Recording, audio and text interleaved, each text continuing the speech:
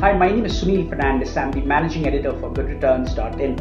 I'm here to speak to you and tell you what happened at the RBI monetary policy.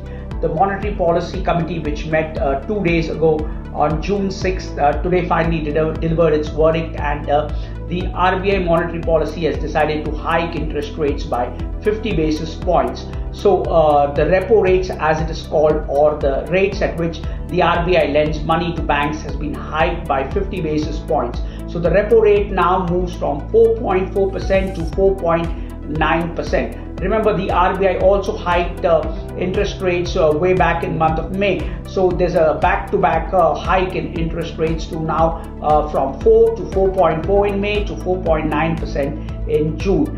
Now, what's going to happen is that interest rates across loans are going to be higher. We expect interest rates on home loans, car loans, auto loans, gold loans, all to go higher because of today's increase in interest rates by the RBI. Now, while loans will get costlier, what will also happen is that retired people who depend on fixed deposit interest for their source of income will also see interest rates go higher. So it works in two ways.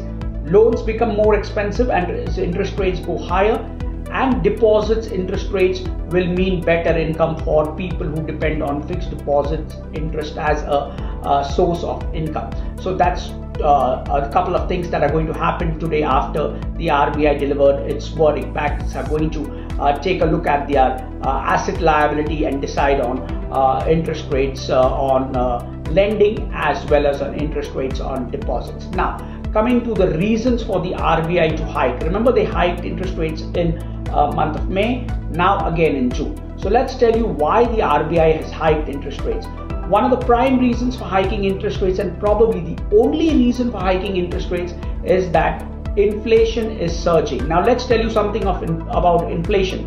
CPI inflation for the month of April hit an 8-year high of 7.79%. Now, the RBI's mandate is to keep inflation around 6% or below.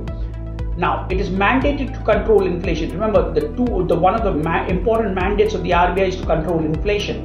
And the tolerance level for the RBI, the maximum tolerance level is 6%. So the month of April saw inflation surging to 7.79%, which means it's way above the tolerance band of the RBI.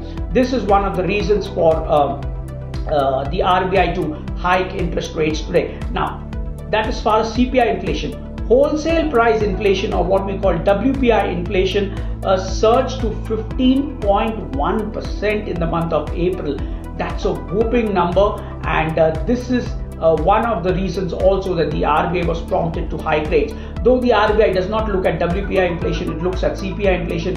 Nonetheless, WPI inflation at 15.1% was a new record. So this has led the RBI to increase repo rates. Now, what happens when interest rates go higher is that borrowings become less, and it tends to impact the economy. So to that extent, the RBI has to balance between raising interest rates and economic growth. Remember, if you raise interest rates faster and more quickly, it tends to have an impact on economic growth.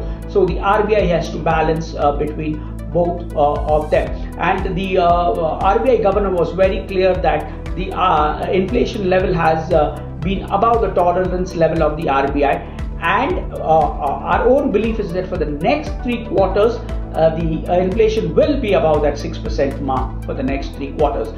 Coming to GDP numbers, the RBI projected GDP at about 7.2 for financial year 23.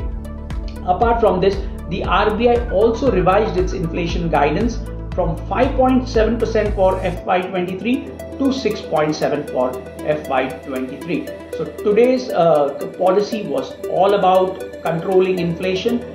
Clearly, interest rates in the economy are headed higher, loans are going to become expensive, and interest rates on deposits are going to move higher. Thank you for watching.